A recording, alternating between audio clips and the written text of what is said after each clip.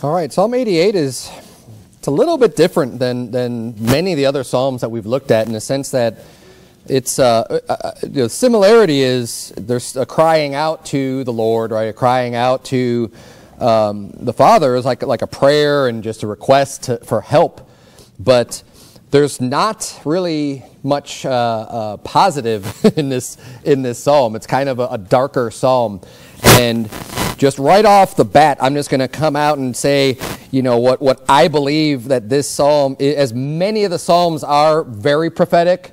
Some, like, entire psalms are just completely, like, about Jesus Christ and prophetic, and others, you know, maybe more or less so, or maybe not more so, but less so.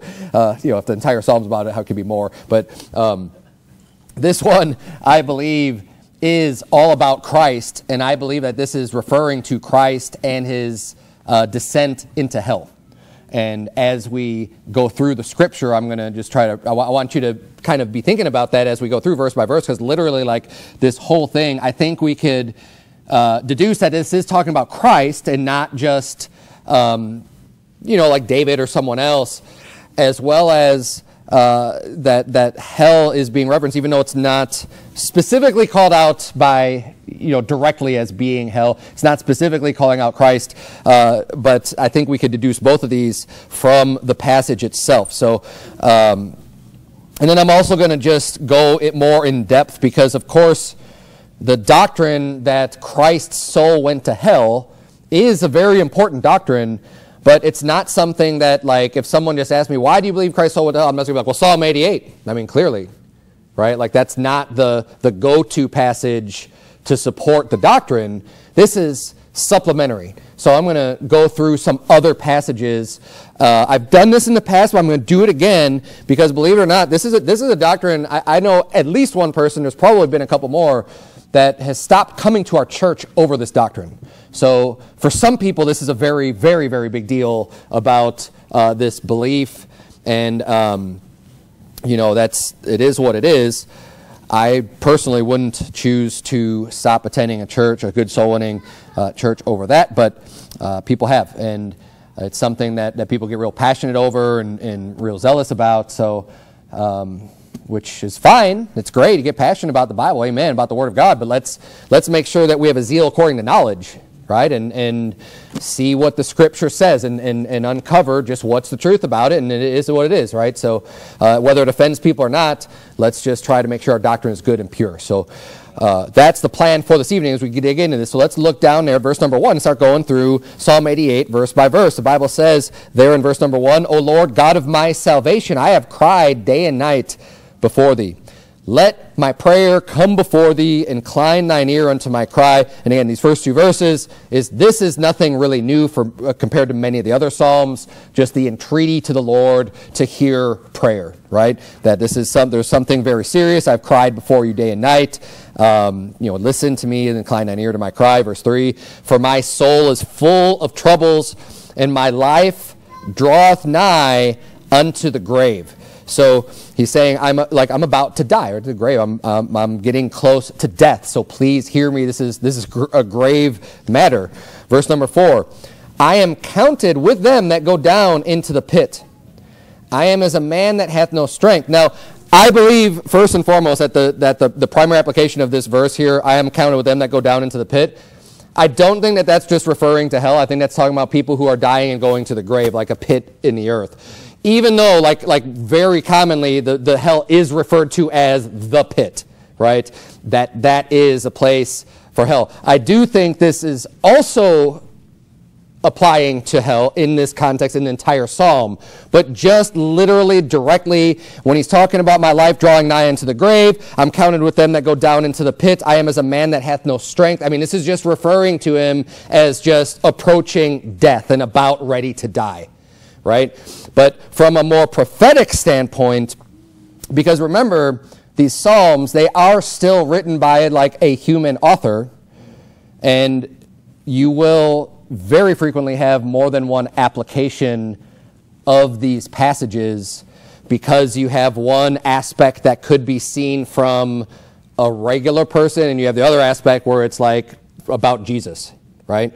So from a person's perspective, someone who's ready to die, but from Jesus' perspective, about him ready to die, he's not just about to go to the grave, but he's actually about to descend into the pit that we know as, the center of the earth, which is hell. But this isn't like my conclusive proof. Don't worry. I already said that I still think that this is kind of him talking about going to the grave. So let's keep reading here. I'm as a man that hath no strength, verse 5, free among the dead, like the slain that lie in the grave, whom thou rememberest no more, and they are cut off from thy hand. Now,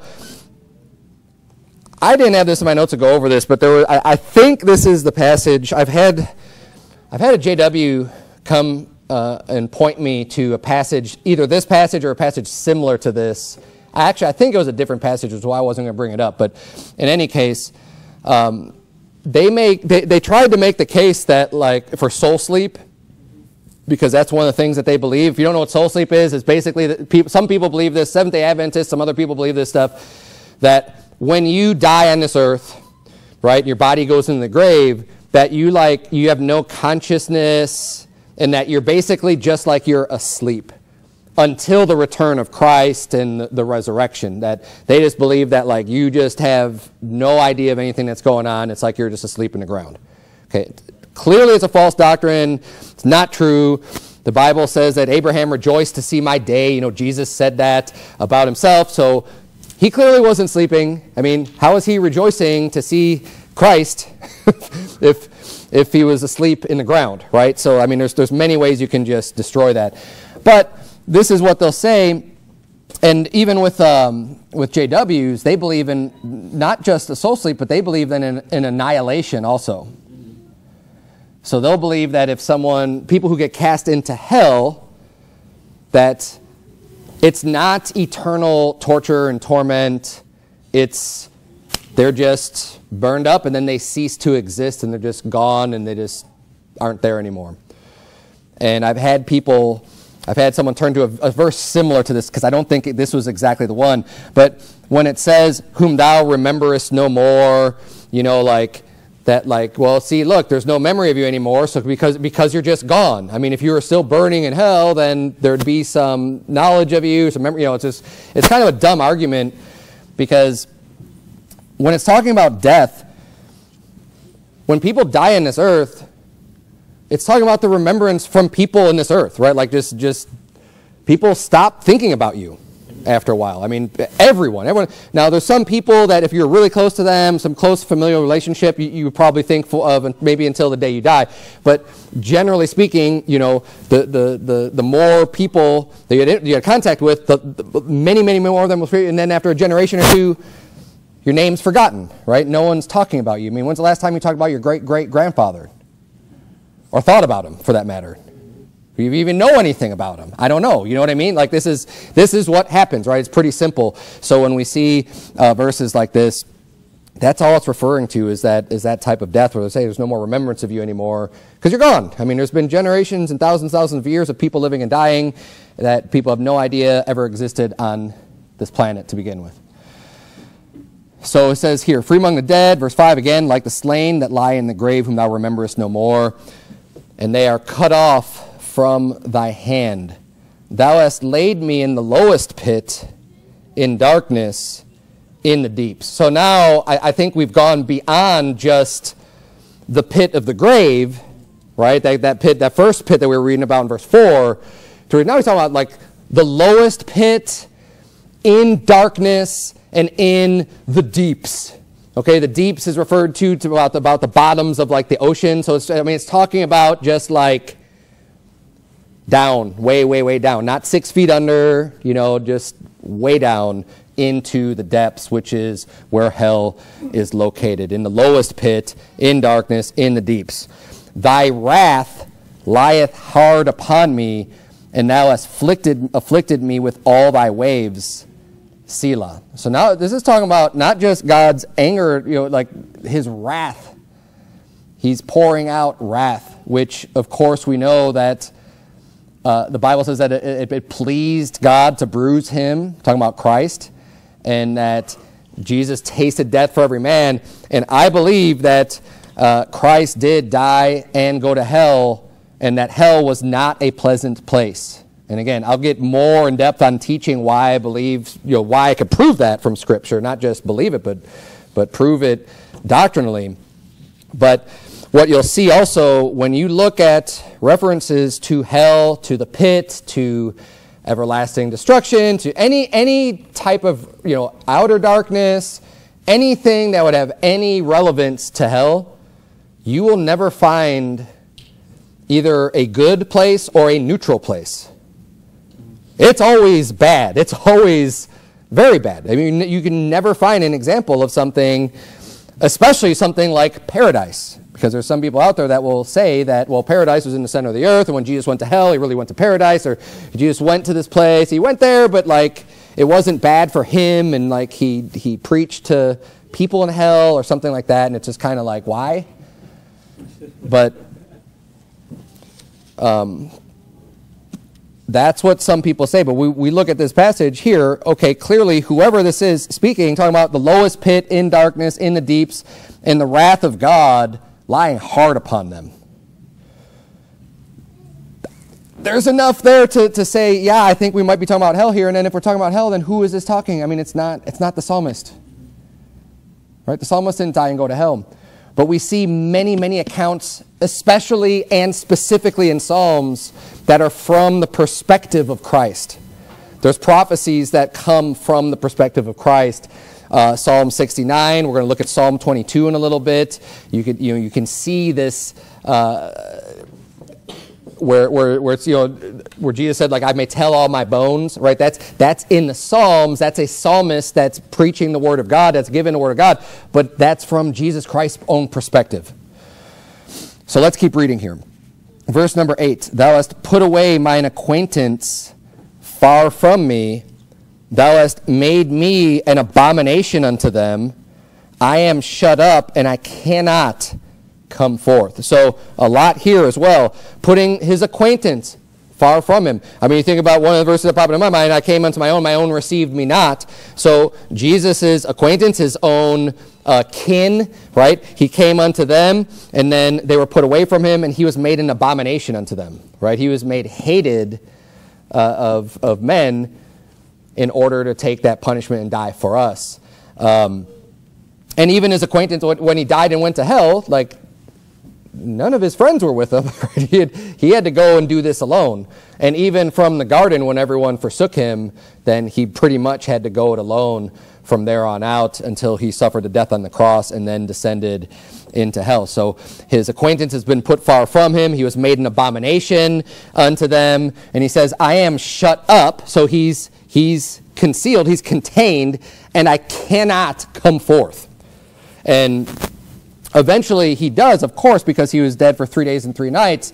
But while he was there, he's not leaving. He can't leave, right? He can't leave until he can fulfill the rest of the prophecy of the resurrection on the 3rd day. So, and I think of that, just the words, cannot come forth. What did he say to Lazarus? Lazarus, come forth. When he called him, when he resurrected Lazarus out of the grave, and he's saying, well, I'm shut up, I can't come forth. So again, this is that perspective of while he's in hell, having his acquaintance, the wrath of God, the lowest pit, the darkness, the deep, all of these references being given here. Verse number 10, wilt thou show wonders to the dead? Shall the dead arise and praise thee? And here we're seeing, okay, first of all, from the perspective that's not Christ, for someone who's near to death and has all of these problems coming on them, you have the, hey, look, what good is it going to be for me to die?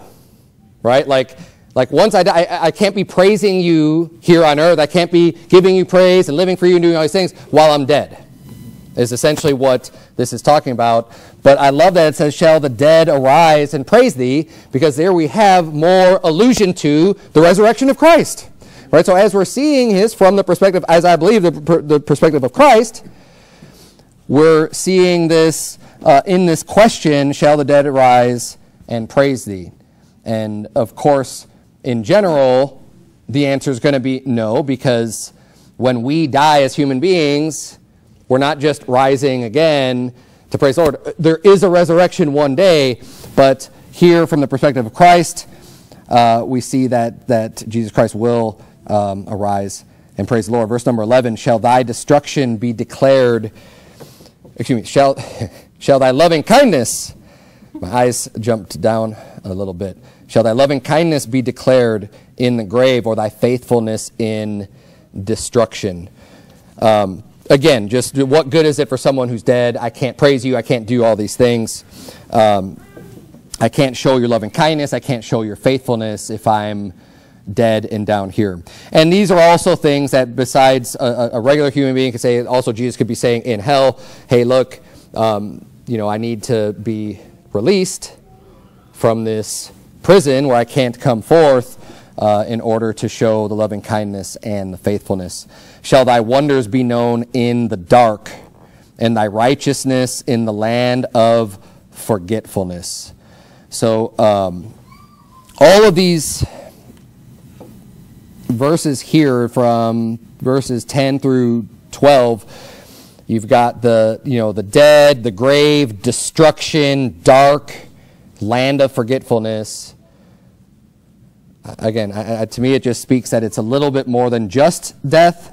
The destruction part, just the depth. And then verse 13 says, but unto thee have I cried, O Lord, and in the morning shall my prayer prevent thee. Lord, why castest thou off my soul? Why hidest thou thy face from me? And we've seen this in other Psalms before, and this could be a common question for someone who's going through a hardship, right? That's saying, hey, why does it feel like you're not with me, God? Why does it feel like you've turned away from me? Why does it feel like you're not there? Which is going to be one application of Psalm 88, but then we also have Jesus Christ when he literally became sin for us. When the Bible says he bare the sins of the whole world in his own body on the tree, and when Jesus Christ was on the cross and he said, my God, why hast thou forsaken me?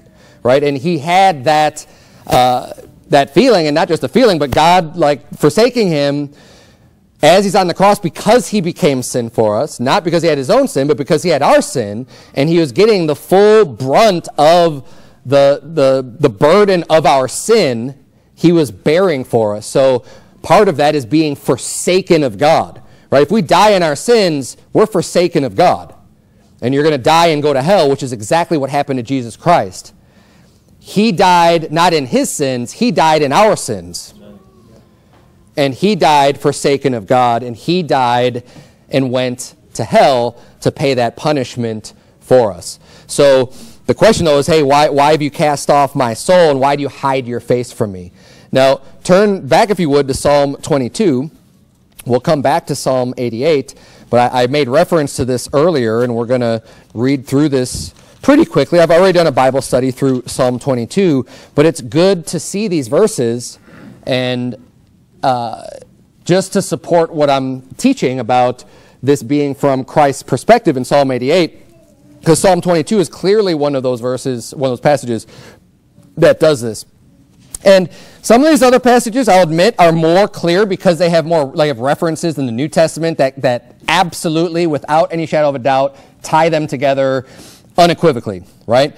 We don't have as much of that in Psalm 88 because it's just a little bit more, I'll call it generic, but it's a little bit more broad. It's not referenced 100% directly from the New Testament, but just based off of the content, it just fits perfectly. Look at Psalm 22, verse 1. The Bible says, my God, why hast thou forsaken me? Right? This is what I was just quoting, which is also Jesus literally said in the New Testament when he was on the cross. So there's your clear direction. This is prophesying Jesus Christ and is about him. Why art thou so far from helping me and from the words of my roaring? So it's the same sentiment that we just read in Psalm 88. Why castest thou off my soul? Why hidest thou thy face from me? Right? These are the same sentiments being brought forth here. Verse 2, O my God, I cry in the daytime, but thou hearest not, and in the night season, and am not silent. And this also is applicable to what we saw earlier in Psalm 88. In verse 1, I have cried day and night before thee. Remember? So as we continue here, verse 3, but thou art holy, O thou that inhabitest the praises of Israel. Our fathers trusted in thee. They trusted, and thou didst deliver them. They cried unto thee, and were delivered. They trusted in thee, and were not confounded. But I am a worm, and no man, a reproach of men, and despised of the people. All they that see me laugh me to scorn. They shoot out the lip, they shake the head, saying, he trusted on the Lord that he would deliver him. Let him deliver him, seeing he delighted in him.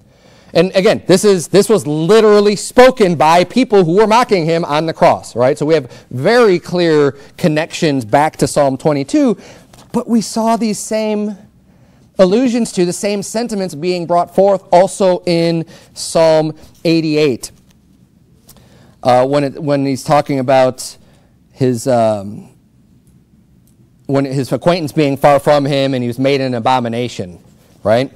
Let's keep reading Psalm 22, verse number 80. Trust on the Lord, or excuse me, verse number 9. But thou art he that took me out of the womb. Thou didst make me hope when I was upon my mother's breasts. I was cast upon thee from the womb. Thou art my God from my mother's belly. Be not far from me. For trouble is near, for there is none to help. Many bulls have compassed me, strong bulls of Bashan have beset me round. They gaped upon me with their mouths as a ravening and a roaring lion. I am poured out like water, and all my bones are out of joint. My heart is like wax. It is melted in the midst of my bowels. My strength is dried up like a potsherd, and my tongue cleaveth to my jaws. And thou hast brought me into the dust of death. For dogs have compassed me. The assembly of the wicked have enclosed me. They pierced my hands and my feet. I may tell all my bones. They look and stare upon me. They part my garments among them and cast lots upon my vesture. But be not thou far from me, O Lord. O my strength, haste thee to help me. Deliver my soul from the sword, my darling from the power of the dog. Save me from the lion's mouth, for thou hast heard me from the horns of the unicorns. I will declare thy name unto my brethren. In the midst of the congregation will I praise thee. Ye that fear the Lord, praise him. All ye the seed of Jacob, glorify him and fear him, all ye the seed of Israel. Now look, we haven't finished Psalm 22 yet, but has the context stopped yet at all about being about Jesus Christ from his perspective? No, of course not. So this is a significant portion of Scripture where it's just verse after verse after verse after verse after verse, which is what I'm claiming Psalm 88 is also about.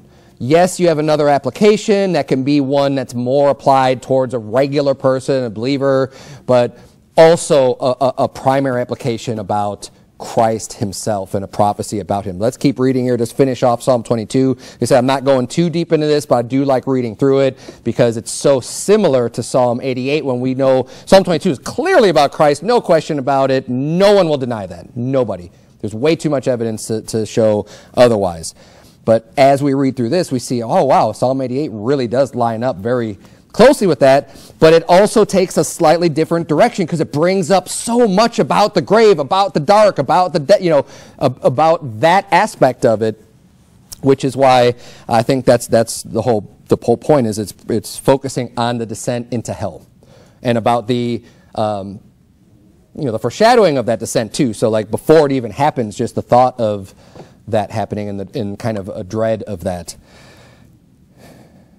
Let's see, where did we leave off? Verse number 23. Ye that fear the Lord, praise him, all ye the seed of Jacob, glorify him, and fear him, all ye the seed of Israel. For he hath not despised nor abhorred the affliction of the afflicted. Neither hath he hid his face from him, but when he cried unto him, he heard.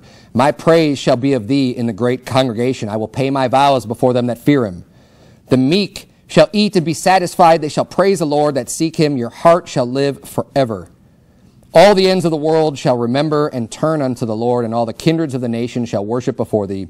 For the kingdom is the Lord's, and he is the governor among the nations. All they that be fat upon earth shall eat and worship. All they that go down to the dust shall bow before him, and none can keep alive his own soul. A seed shall serve him. It shall be accounted to the Lord for a generation. They shall come and shall declare his righteousness unto a people that shall be born, that he hath done this. The entire Psalm 22, is just about Jesus Christ completely, 100%. Primarily, that's what it's about. Let's go back to Psalm 88 and pick up here. Because we left off with the sentiment of why castest thou off my soul? Why hidest thou thy face from me? Verse 15, Psalm 88 says, I am afflicted and ready to die, from my youth up. While I suffer thy terrors, I am distracted. Now, how many people would you say are going to say, yeah, you know what? I'm ready to die from my youth up. Jesus knew what his mission was here. He was literally born to die. I mean, that was the purpose. That was the goal. He came into this world so that he could die and pay for our sins. He wouldn't have done it if he didn't have to. But that's what he had to do. He had to come in this world. He had to be born of a virgin. He had to live the perfect life. He had to do miracles. And he had to die in order to atone for our sins. He had to make that payment. And that was the only way he could do it. So he was literally born to die. He came to this earth in order to pay for our sins, ready to die from my youth up. And he knew what he didn't even tell everyone else about it until a little bit later in his ministry. He started revealing it unto his disciples, talking about how he's going to have to be arrested, he's going to have to be beaten, he's going to have to be put to death, but then he's going to rise again from the dead. And of course, his disciples didn't know what that was until later, but he knew the plan.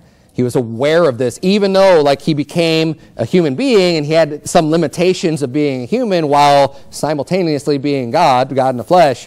He had that knowledge and that wisdom from his youth. And I think we're seeing this expressed here. This verse particularly kind of gets a little bit harder for people to apply to someone else, right? To just kind of anyone else. And I'm not saying it can't be done. Of course, you can say, well, someone who's saved and someone who has this really great godly mindset from their youth, that they're ready to die for the cause of Christ or something like that. Of course, but that absolutely was Jesus Christ that we could say definitely would have that mindset, no, from his youth. While I suffer thy terrors, I am distracted. Verse 16, thy fierce wrath goeth over me. Thy terrors have cut me off. They came round about me daily like water. They compassed me about together. Lover and friend hast thou put far from me, and mine acquaintance into darkness. And this is how the psalm ends. That's not a very uplifting psalm from this perspective, which again, I think the whole point, though, is to just highlight the gravity, because it's of the grave, of not just a grave though, of hell and what Jesus suffered. So it's this perspective of the wrath of God and what he had to suffer and the seriousness of it. And just even this reference here. So turn, if you would, to the book of Jonah, chapter number 2. When he's talking about the wrath of God going over me, obviously it's a song, it's poetic, so its language is used. But we see another connection from this in verse 17, I believe, where he says, they came round about me daily like water. They compassed me about together, talking about the wrath of God and the terrors being all around him. And yeah, I mean, it's all like being submerged in water, but we see another reference to hell in Jonah and in Jonah chapter 2. While you're turning to Jonah chapter 2, I'm going to read for you from Matthew chapter 12, which Matthew 12 is a clear connection between something that's clearly taught by Jesus going to hell for 3 days and 3 nights and Jonah chapter 2. Okay, so we have this tie-in to where when you read Jonah, you're going like, oh, well, is this talking about Jonah? Is it talking about Jesus? What's it talking about? I don't really know, because it's intermixed with events that literally happened to Jonah with then prophecy of Jesus Christ. It kind of goes almost every other verse. There's like some verses that apply directly to Jonah, and then there's some verses that apply directly to Christ's soul being in hell. But Jesus Christ makes this reference back to Jonah. In Matthew 12, verse 38, the Bible reads, then certain of the scribes and of the Pharisees answered, saying, Master, we would see a sign from thee. So they keep on asking Jesus for a sign. They want to see a sign to prove he's the Son of God. Verse 39 says, but he answered and said unto them, an evil and adulterous generation seeketh after a sign, and there shall no sign be given to it, but the sign of the prophet Jonas. So he said, you want a sign? Here's your sign. This is what you're going to get for a sign. And he says, for as Jonas was 3 days and 3 nights in the whale's belly, so shall the Son of Man be 3 days and 3 nights in the heart of the earth. Now that statement alone clearly demonstrates that Jesus Christ went to hell. The Son of Man went to hell for 3 days and 3 nights because he calls it the heart of the earth. The heart of anything is in the center. The heart in our bodies is in the midst of our chest, like pretty much in the center. The heart of an avocado is right in the middle, right? It's the core, right? And there's in the earth, in the heart of the earth, there's a core. Right? That's what science calls it, at least. So you got this core. And guess what science tells us, too? It's really, really, really, really, really, really hot down there. And you don't need modern science to tell you that. You see a volcano erupt. It's coming from down, and it's shooting up hellfire up into the earth and you know, on the planet. So, like, it's clearly obvious. You don't have to have, you know, some science degree to understand this. First, you can just have faith in the Word of God about hell, but it's also just clearly demonstrated that what's going on below, and of course, is confirmed through scientific evidence. So Jesus refers to Jonah being 3 days and 3 nights in the whale's belly, and comparing that to the Son of Man being 3 days and 3 nights. Now, keeping that in mind, let's look at Jonah chapter 2, verse number 1. Because this is right after Jonah was cast off of the boat that he was on, the ship he was on, and then a whale came and swallowed him up. Verse number 1 says, Then Jonah prayed unto the Lord his God out of the fish's belly. So where is Jonah? He's in the fish's belly. Verse 2, and said, I cried by reason of mine affliction unto the Lord, and he heard me. Out of the belly of hell cried I, and thou heardest my voice. Now, is Jonah in hell? Literally? No. Now, he's in a place that can be hell-like because he's in a belly, which I would imagine the gases and the stink in a belly of a whale is going to be pretty nasty, right? There may be some digestive fluids in there and whatever else was eaten by the whale being decomposed there. So, I mean, obviously, it's also going to be dark, like really, really, really dark. No light coming in at all. As this whale swimming under the water, he's got his mouth closed. I mean, you're stuck in that belly in total darkness. So you have a lot of similarities to hell in general, but Jonah didn't die and go to hell. First of all, Jonah was saved, okay, as a prophet of the Lord. And 2, he didn't die. He was just in that belly. And the whole reason for that is because he was representative of what the Son of Man was going to do later on. I mean, there's a whole purpose. God had a grand purpose. It wasn't just to humble Jonah that he got swallowed up by a whale, right? For 3 days and 3 nights, literally.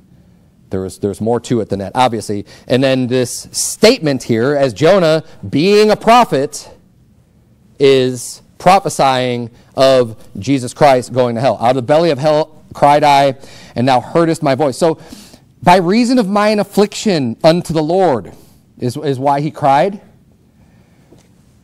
Some people say, oh, Jesus Christ, he wasn't being heard or anything like that.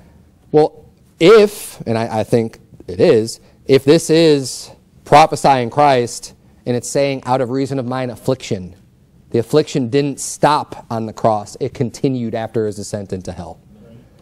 And this lines up perfectly. But let's keep reading, because there's so much evidence for this in Scripture about Christ's soul not only going to hell, but being punished in hell. And I mean, you have just the logical reason alone of if the payment for our sins without Christ is to die and go to hell, to pay for our sins, and Jesus came and paid for our sins, why wouldn't it be the same payment? Like, literally, why wouldn't it be the same?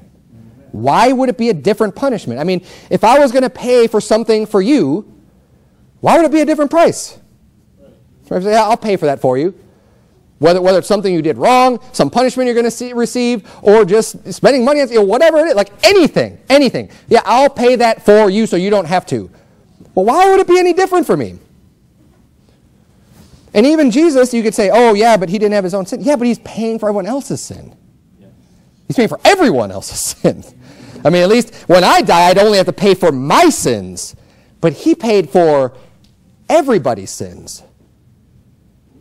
So why would it be a different punishment? Why?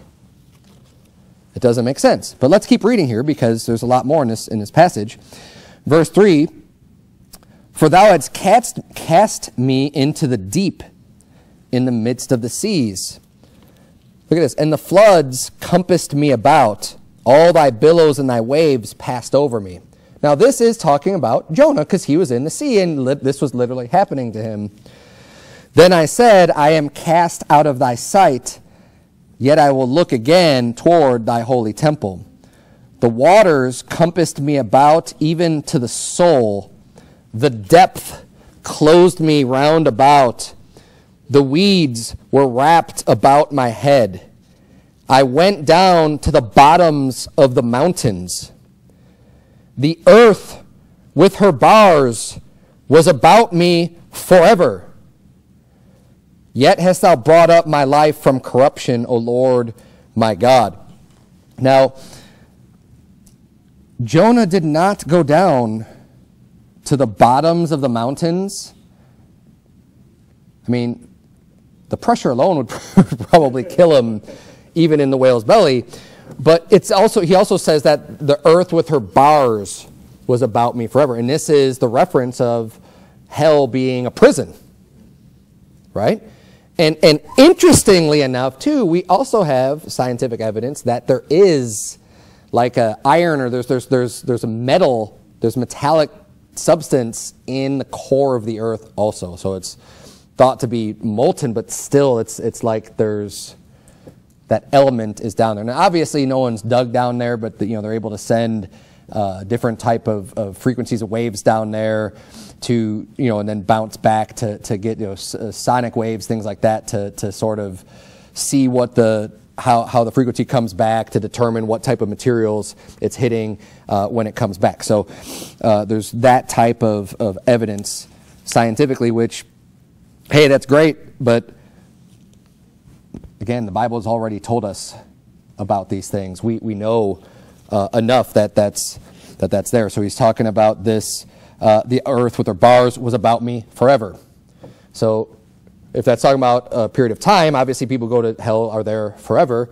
Or if he's kind of staying it more in like everywhere I look, it's just around me kind of forever, would be referencing the center of the earth and having no escape and no way out.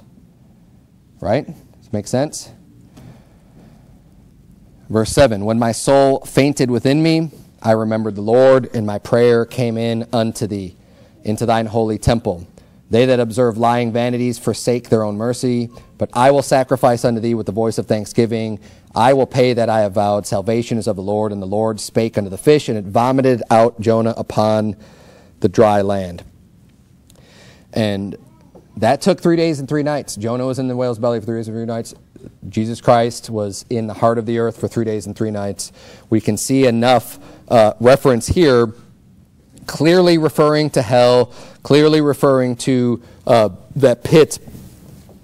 And that is some evidence there that Jesus Christ referenced, saying, hey, this is what it's going to be like. This is your sign. I'm going to that place. Jonah already prophesied about it. Psalm 22 prophesied. Psalm 88 prophesied. Turn, if you would, to Exodus chapter 12. Because the Passover lamb prophesies of Jesus Christ's soul going to hell also. And not a good part of hell either. The fiery part of hell.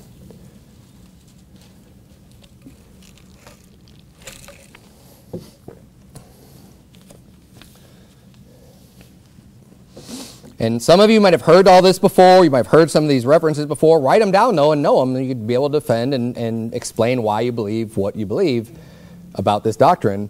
Take note of them. And if you don't believe what I'm saying, then you better come up with an answer as to what this stuff actually means then.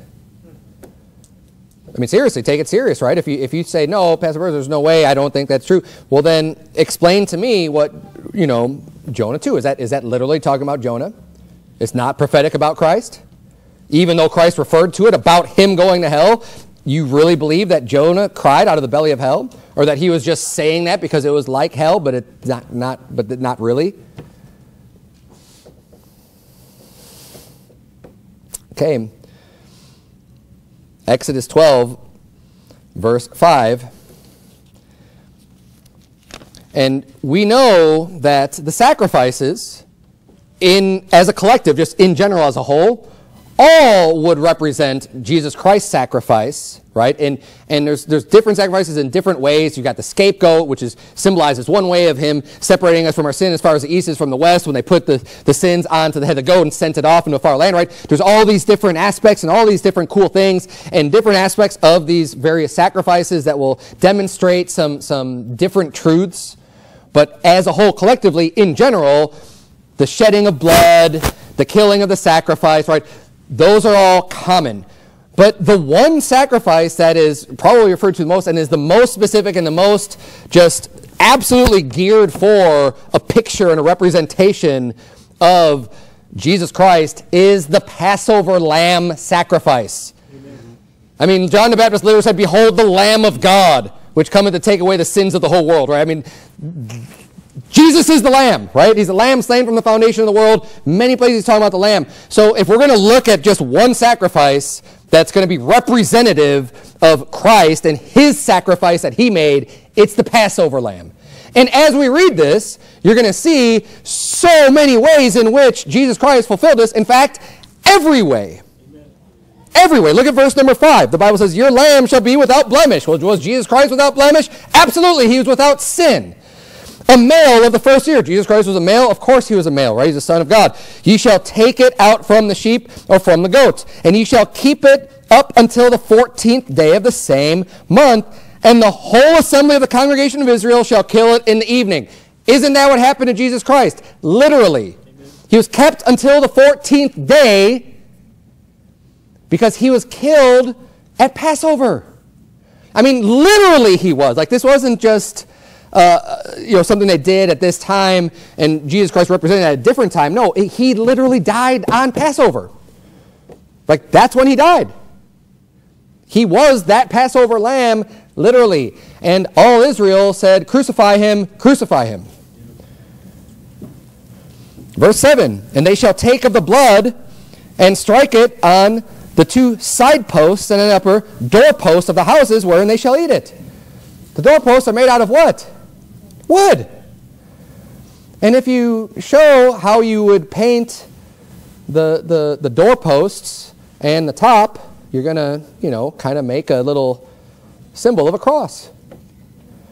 Now, that again, that's not the ooh, wow, that's proves it right there. No, but the shedding of blood shedding on the wood. I mean, come on. Right? Of course. This is talking about Christ. And his literal sacrifice and his literal death. And how it all happened. "And they shall eat the flesh in that night, roast with fire and unleavened bread, and with bitter herbs they shall eat it." And remember, Jesus Christ said, "I'm the bread of life." He said, "I'm the bread of God that came down from heaven. And, unless you eat of my flesh, drink of my blood, you don't have any life in you." And stuff. Of course, so you have to receive Christ and receive his broken body and his shed blood for us. Well, this is what they're doing with the Passover lamb. But then look at verse number 9. I mean, are we going to say, okay, everything up to this point? Absolutely. That just is so clearly talking about the crucifixion of Christ and his shed blood on the cross. Everything represents Christ, his sinless body. But then now we stop. Now we stop with all the references, all the symbolism. And we're just going to stop. That's it, right? Why? Because you don't like what it says? Look at verse number 9. "Eat not of it raw, nor sodden at all with water, but roast with fire. His head with his legs and with the purtenance thereof, and ye shall let nothing of it remain until the morning. And that which remaineth of it until the morning ye shall burn with fire." Notice all the detail going into Verse 8 says it's roast with fire. Verse 9 says, okay, not only is it roast with fire, don't eat it raw, and don't boil it in water, and don't prepare, there's no water, there's no raw, it needs to be roast with fire. You're preparing the Passover lamb, roast with fire. I mean, it takes 3 verses to reiterate that. You think it might have some importance? You think there might be a relevance there, or some relation to the sacrifice that Christ made as our Passover lamb, and 3 verses here dedicated to just being really clear that it must be roast with fire, and don't leave any of it remain until the morning, and anything that's left, you just burn it all in the fire. Of course there is. Of course, because turn, if you would, to Acts chapter 2, which is also, by the way, a quotation from Psalm 16, another psalm that references this. Jesus Christ's soul went to hell. The hell that is full of fire and brimstone. Which is why it's important that the lamb sacrifice is roast with fire. It clearly represents that. And there are people who say that what I'm saying is blasphemy. How is that blasphemous? First of all, how is that like how could that be blasphemous? Even if you just completely disagree with, how is that blasphemous? Well, what you're saying, what he did on the cross isn't enough. So you're saying all he had to do was die on the cross? Because there's more that he had to do than die on the cross. He had to rise again from the dead. Amen. What is his death if he didn't rise? The Bible says in Ephesians 4:8, wherefore he saith, when he ascendeth up on high, he led captivity captive and gave gifts unto men. Now that he ascended, what is it? But that he also descended first into the lower parts of the earth. Amen. He that descended is the same also that ascended up far above all heavens, that he might fill all things. You have to have the resurrection. If Christ is not risen, then ye are yet in your sins. He had to rise again from the dead. So, of course, that's perfect. You know what else he had to do? He had to live a perfect life. He had to be that unleavened bread. Amen. He had to fulfill everything. Amen. So, yeah, the cross was also extremely important. You could not have the penalty for sins paid without the crucifixion on the cross. It all had to be there. The shedding of blood, of course. He had to shed his blood, but then you know what? His blood also had to be sprinkled on the mercy seat. Amen. That was all part of it. It's all important. We can't have any part missing. And he made sure that he did every part, because he didn't even give up the ghost until he was done, making sure that he's fulfilling all the prophecies that he could fulfill on this earth when he finally said, it is finished. And see, some people want to turn it around and be like, see, everything he had to do to pay for your sins was done, which is why he said it is finished. But that's not what the Bible says. It doesn't say everything he needed to do to pay for your sins was done when he said it is finished. Because he didn't rise again from the dead, he didn't sprinkle his blood on the mercy seat, and he wasn't in the heart of the earth for 3 days and 3 nights at that point. But what was finished was his earthly ministry as a man on this earth. As soon as his flesh died, that earth, I mean, he's done. He's done doing all the things. He's survived through when the soldiers parted his garments and cast lots for his vesture. He survived through where they offered up the vinegar to drink, right? That was like the last thing before he finally cried out and gave up the ghost and died. Why? Because all of those things were prophesied. He had to remain alive through all of that stuff. He couldn't have given up. That's why he didn't do certain things on this earth, because his time has not yet come. So he's like, nope, can't do that because they'll kill me if I go do that. Right? I'm going to go over here and do something else. Everything had to be done right, and he did it all right and in order, and one of those things is his soul going into hell. And to say that's blasphemy, how is that blasphemy? I think it just gives more glory and honor to our Lord and Savior Jesus Christ, the fact that he went and suffered in hell for your sins. Amen. Because not only did he suffer on the cross and shed his blood and suffer the shame and suffer the mocking and everything else that he did. Yes, that in itself is a lot, but then on top of that, he also went to hell. It's just so much the more reason to give honor and respect and love to God. How is that blasphemous? It's ridiculous to say that. I mean, I won't call someone blasphemous for saying that Jesus didn't suffer in hell for us. I'm not going to blast them and be like, you're taking away all the... Look, I think that, but it's like, look, if you believe that Jesus Christ died on the cross for your sins and rose again on the third day, and you're trusting in that for your salvation, you're saved. Amen. Right? But some people even try turning this into like salvation doctrine and stuff. It's crazy. People get crazy on this stuff. It's nuts. You're making Jesus a liar when he said it is finished. It's like, you have your own private interpretation about that. And you're going to go around calling people unsaved or something or blasphemous? Like, come on, man. It's not like there's not evidence for this belief. I think we've looked at quite a bit. And while we're looking, why don't we look at Acts chapter 2? Let's just look at another reference here. In fact, you know what, I got a little bit of time, so I'm just going to read this. I only have a few verses. I'm going to read it all in context. In which, by the way, when you're describing the death, burial, resurrection of Jesus Christ to people when you're at the door and you're talking about this, I like referring, when people say, because a lot of people these days will say, oftentimes I'll ask a question, well, do you know where Jesus' soul was? He was dead, right? He died on the cross. And then I usually will ask, well, do you know what happened 3 days after that, after he died? And most people will say, well, yeah, he rose from the dead. So a lot of people know that already about Christ, pretty common knowledge in the United States at least. But then I'll ask the question, well, do you know where his soul was for those 3 days and 3 nights? And some people will say, well, it was in heaven, or some people will say, I don't really know. And a few people will actually know what happened, but most people don't. And when I say, like, well, actually his soul went to hell. I mean, wow, really? Like, And when you say something that someone has never heard before, show them the scripture of why you say that. Right? If you're telling people something that they already know and they already believe, it's not like you have to be like, no, now let me prove this to you. Right? And this is just a quick soul winning tip.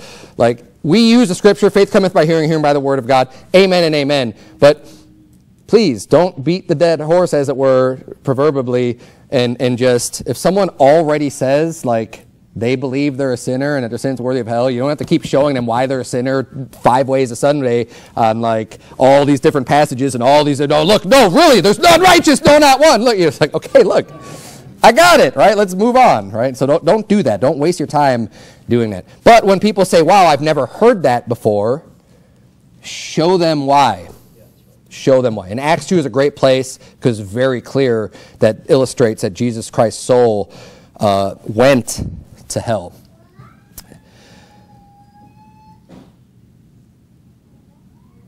Let's start reading verse number 25. The Bible says, for David speaketh concerning him. Now this is a quote from Psalm 16. I foresaw the Lord always before my face, for he is on my right hand. No, before that, let's just go to verse 24. Whom God hath raised up, having loosed the pains of death, because it was not possible that he should be holden of it. So this is talking already, he's preaching about the resurrection of Christ, and that when were the pains of death loosened? The pains of death were loosened at the resurrection. The pains of death didn't stop on the cross. Those that think he only suffered on the cross and didn't suffer after that, then why would it say the pains of death were loosed at the resurrection? Because the pains of death would have been loosed at his death. But they weren't. So he had the pains of death loosed when he was raised up, because it was not possible he should be holden of it. And then, after preaching the resurrection of Christ, the death, burial, resurrection of Christ, now he's going to bring up and quote Psalm 16 in verse number 25. For David speaketh concerning him, I foresaw the Lord always before my face, for he is on my right hand, that I should not be moved. Therefore did my heart rejoice, and my tongue was glad. Moreover also my flesh shall rest in hope, because thou wilt not leave my soul in hell, neither wilt thou suffer thine Holy One to see corruption. Thou hast made known to me the ways of life. Thou shalt make me full of joy with thy countenance. So that's his quotation from Psalm 16. We're not going to go back and look at that just for sake of time tonight. You can do that later if you want. Verse 29 now, he's going to expound this passage. He's going to explain why he even quoted Psalm 16. Verse 29 says, Men and brethren, let me freely speak unto you of the patriarch David, that he is both dead and buried, and his sepulchre is with us unto this day. So let me just clear this up real quick. Because Psalm 16 is a psalm of David, and guess what? David is dead, he's buried. His grave is over there, right? It's there to this day. Therefore, being a prophet, and knowing that God had sworn with an oath to him that of the fruit of his loins, according to the flesh, he would raise up Christ to sit on his throne, he, seeing this before, spake of the resurrection of Christ. So he's explaining that this psalm isn't about David. But David spake this because he already knew the promise of God that Christ was going to rise and Christ was going to sit on the throne and that Christ was going to be resurrected from the dead. So this portion of Scripture that he quoted from Psalm 16 is about the resurrection of Jesus Christ. He, seeing this before, spake of the resurrection of Christ. What about the resurrection of Christ? That his soul was not left in hell. Now, how could someone's soul be left in hell if it wasn't there ever? Amen. Right? So clearly his soul had to go to hell. And, you know, when you're looking at Scripture, no one could deny this. You say, okay, yeah. And look, as a Presbyterian growing up, we were forced to memorize the Apostles' Creed and the Nicene Creed and all these other creeds or whatever. But the Apostles' Creed, it's pretty old. I mean, this dates back like really early Christianity. And it says that Jesus, his soul descended into hell. That's like one of the phrases in there. This is like basic Christianity 101, that Christ's soul went to hell. Because it's so obvious. I mean, even unsaved people can see that Jesus Christ's soul went to hell, right? And that's not what most people, or at least most Baptists, have the problem with. It's not that his soul went to hell, but it's just, well, he didn't suffer in hell. It's kind of like, well, how can you show me the evidence of anyone or anything or any reference ever of people being in soul and not suffering in hell?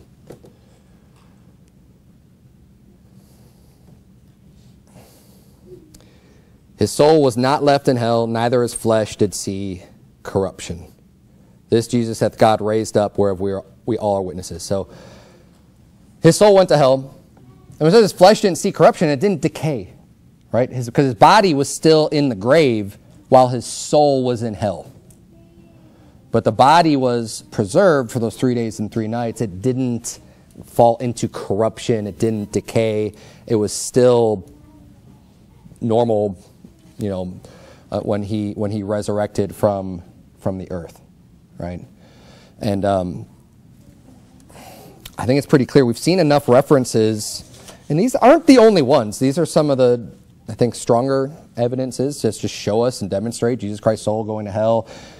To me, it's clear he actually suffered in hell, and I think that's what Psalm 88 is about. It's about facing that the wrath in hell, the destruction in hell, that grave, that imminence of having to do this. It's one of the reasons why Jesus Christ in the Garden of Gethsemane was sweating so severely and so earnestly that it was, as it were, drops of blood. I mean, he's like just really just kind of pouring over what he had to face in just a short matter of time, with being up all night, being convicted, being mocked, being beaten up, all the stuff he had to go through, and then also facing, after all of that, not a reprieve, but a descent into hell, and into the lowest hell. I mean, if he had to pay for the sins, like I said before, the sins of the whole world, and there's various levels, well, that's going to absolutely put him at the lowest hell, which is what we saw in Psalm 88. Thou hast laid me in the lowest pit. So, praise God for his love and his mercy on us, and for the love to take on such a burden, such a payment. I think it's amazing and very praiseworthy that our Lord and Savior did all of this for us, because we don't deserve that at all, but are very thankful that he did. Let's bow our heads, have a word of prayer. Dear Lord, thank you so much for dying for us and for tasting death for every man, and for enduring not just the shame of the cross and the pain and the suffering that you endured on the earth, but also in the heart of the earth, dear Lord. It's hard to imagine what the dread and the reality of that would have been, but we thank you for loving us. We love you because you first loved us, dear Lord, but we thank you for dying for us. And God, I pray that you would please help us to show our gratitude and our love towards you in all that we do. Help us to be reminded of the sacrifice that you made, so that we don't get flippant about our sin or flippant even about our lives here on this earth, but that we would take it gravely, because you made such a sacrifice for us to even be here and to have the hope of our own resurrection and hope of life to come, life everlasting, dear Lord. And please help us to live for that and for you. We love you here. Please guide us and keep us all safe. In Jesus' name we pray. Amen.